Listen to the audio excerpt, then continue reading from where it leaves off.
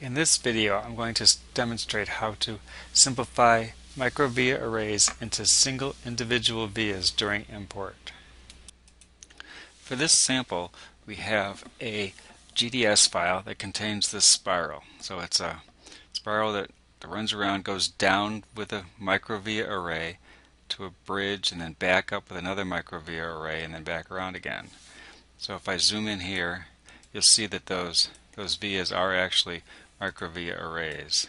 So over 400 vias in each of these. When we import this into Sonnet, we really want to just have one via for each of the two via arrays. So I'm going to show you how to do that. So let's close off these two and import our GDS file.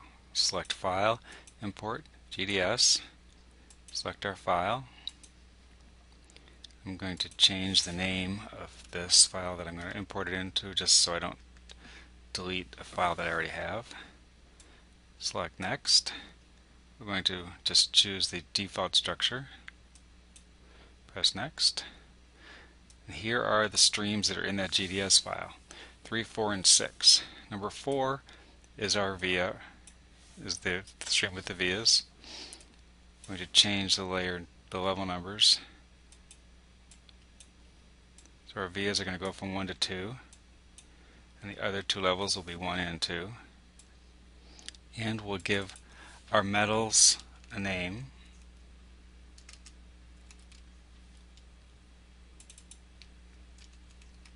We'll just use gold for each of them. And press Next.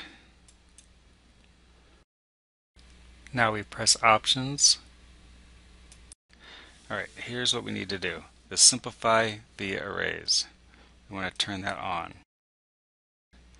The array options, these are all the parameters that control how the algorithm works. The algorithm needs to go out and find all the vias and decide which ones belong together in a single array, and these settings here control how that happens. You can press the Help button to learn more about them later. Okay, all we need to do now is push OK and import. It says it took 882 vias and created 2 simple single via arrays out of it. Push close, zoom in, and we see that it did in fact create 2 single vias.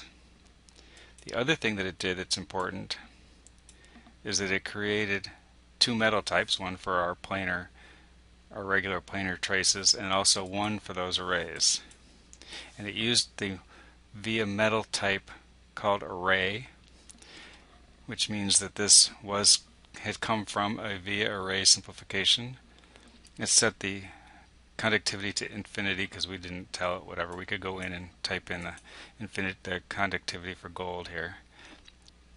To accurately simulate the via array as a single via, Sonnet calculates this fill factor, which is the percentage of the area that the original microvia is covered by the new single via.